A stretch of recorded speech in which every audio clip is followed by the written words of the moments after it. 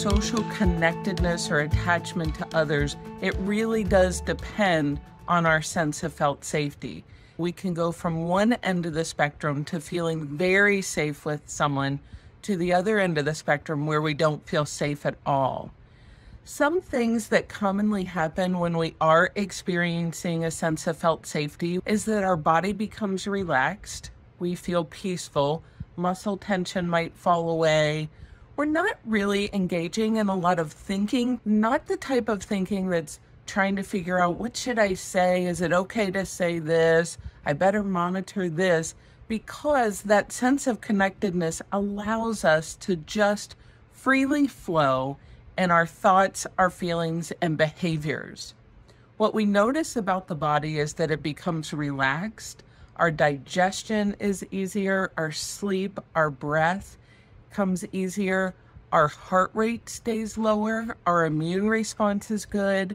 And so building up sort of a bank of experiences with people you feel safe with is important, because when we have moments where we get to the other end of the spectrum, where we're not feeling safe, either physically or emotionally, it's good to have sort of that balance. So what does happen to us when we're not feeling safe emotionally with other people? Many of us might begin to be sort of hypervigilant. We begin to get tense. The heart rate increases. We might sweat. We might begin to feel hot. Our breathing may become more shallow.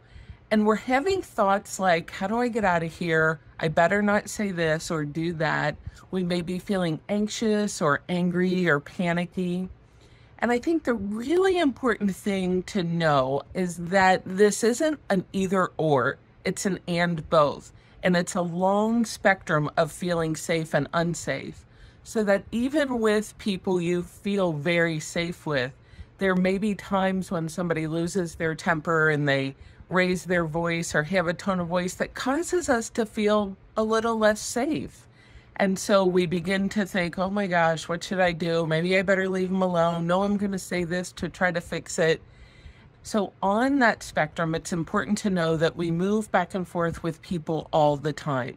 The other piece that's really important to know is that it is a survival technique for all humans. We are always striving to try to be socially connected.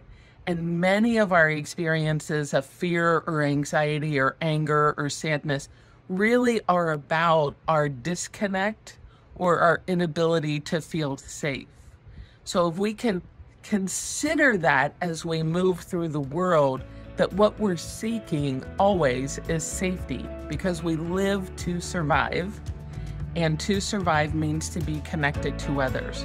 When we consider that in our feelings, our body sensations, our thoughts and behaviors, and start to look at our life through that lens, then we can begin to understand ourselves and each other more deeply.